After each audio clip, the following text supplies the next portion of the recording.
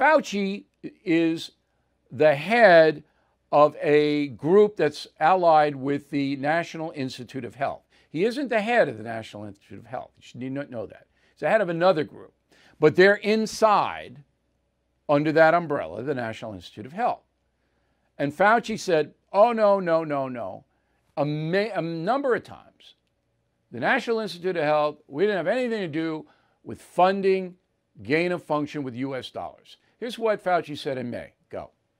I do not have any accounting of what the Chinese may have done, and I'm fully in favor of any further investigation of what went on in China. However, I will repeat again, the NIH and NIAID categorically has not funded gain-of-function research to be conducted in the Wuhan Institute. Okay, so he lied. Fauci lied. So he should be fired immediately. And I asked Trump why he didn't fire Fauci. That's an interesting part of that interview. But he lied. And how do we know he lied?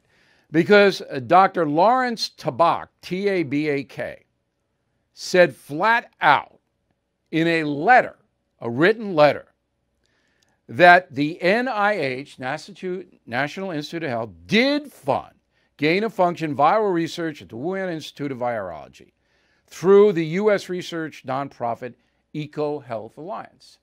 And the doctor said, Dr. Tabak said that Fauci was wrong. Okay, wrong is an interesting word. Was he wrong or did he lie? Now, to me, if you're a big shot and Tabak knows, maybe this information came forward recently, but that's not what Dr. Tabak implied. Everybody knew that U.S. money, $7 million, went into Wuhan to do this. All right, and then Tabak says Rand Paul was right. Roll him. What we're alleging is that gain-of-function research was going on in that lab and NIH funded it. That is you can't not... get away from it. It meets your definition, and you are obfuscating the truth. That's what Fauci was doing. Or lying.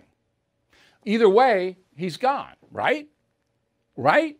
In any kind of a competent administration, you say, thank you for your service, doctor, but I think we're going to go another way. You have to. But Biden won't. You keep him there. And CNN will keep him on the air. Okay. So why will CNN and MSNBC and all the other networks keep him on the air? Because they love Fauci. They love him. Because Fauci wants all the power in the COVID circumstance to be in the hands of the federal government, not the states, the feds. That's why they love him.